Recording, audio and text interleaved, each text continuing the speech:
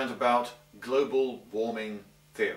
Yes, now I'm going to create for you a little sort of structure, an edifice, to represent global warming theory. I hope that's all right.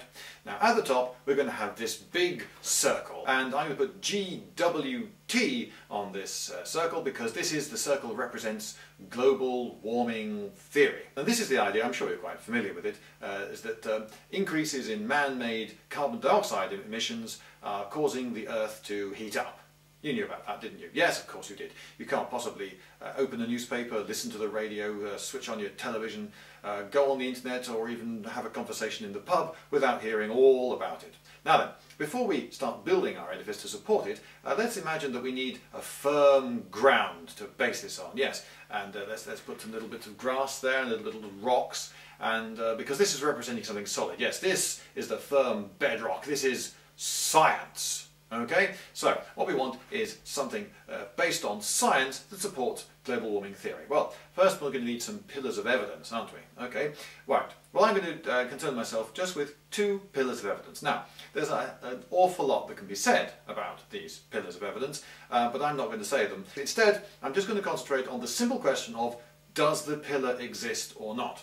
And the first of these two pillars I'm going to label with CO2 and a little plus sign there, and what that means is this is the notion that mankind's carbon dioxide emissions have indeed been increasing. So, have they? Well, I think the answer is yes, they have. People have gone out, they've taken measurements, they've done research, they've looked at the number of cars in the world, looked at the number of oil refineries, power plants, they've taken measurements of carbon dioxide concentrations in the air, and they've looked at ice core samples of carbon dioxide concentrations in the past and so forth, and they found out that, yep, it does seem that mankind really has been putting more carbon dioxide into the atmosphere. So there we go. This pillar exists. It's a scientific fact. There's actual data there and everything. Good. Now let's look at the other pillar. The other pillar is the world actually heating up?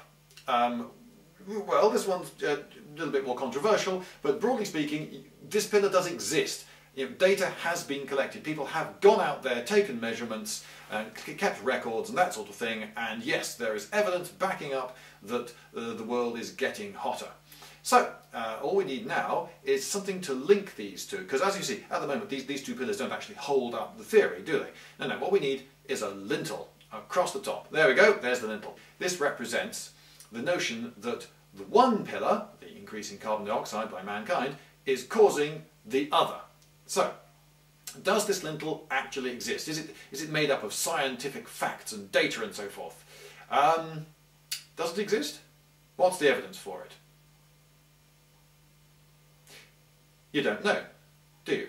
I mean, you may be thinking, oh, well, there is evidence for it. Oh, absolutely, yes, there's evidence for it. Oh, I mean, there must be, mustn't there? I mean, everyone's talking about global warming theory and how it's, it's supported by these, these pillars of evidence and so forth. So, but without this link, can you see that there is no support for global warming theory?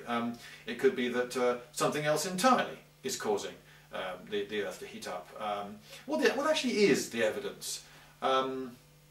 Isn't it bizarre that you don't know? Isn't it bizarre that I don't know? I've been looking for it. I've been looking for it quite hard for years. The Stern report opens with a statement saying that the evidence for this is overwhelming. And then it goes on to neglect to mention what it is. But just trust us, it's overwhelming. So there. Another way of trying to end the argument is by saying scientists are now agreed.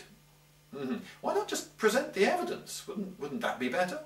Given that you can't escape media coverage of the two pillars, don't you think someone would have mentioned the lintel? Don't you think you would know? Don't you think it would be a strong contender, wouldn't it, for the single most well-publicised scientific fact of all time ever? Wouldn't it? I mean, Friends of the Earth would be yelling this evidence from the rooftops. Why wouldn't they? They'd be insane not to. If there's actual evidence for the existence of the lintel, then you would have heard about it by now, wouldn't you?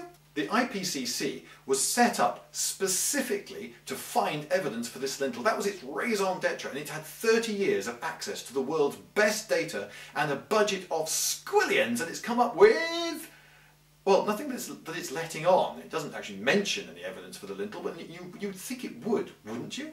I picked up a book recently called The Rough Guide to Climate Change, and I thought, I'll just have a quick look in this to see if there's anything in this book. It was quite a thick book for the lintel. And you know, in the entire book, there was one paragraph on the lintel, and it didn't actually present any evidence. It was largely waffle, and it just sort of reassured the reader that don't worry, yes, there really is. Where is the scientist whose science has produced the evidence for the lintel? Why isn't he world famous? This is the guy who could save the planet. Why hasn't he been on telly? Scientists, you ask about this, and I've asked quite a lot, they tend to say, oh, well, there's nothing in my science which backs up the existence of the lintel, but you know, there must be some evidence for it. I mean, you know, there's all this fuss. There's got to be some, right? There has to be, yeah, but not in my science. So in which science then? What scientist has found evidence for the lintel? Why isn't he famous, and why hasn't he told anyone?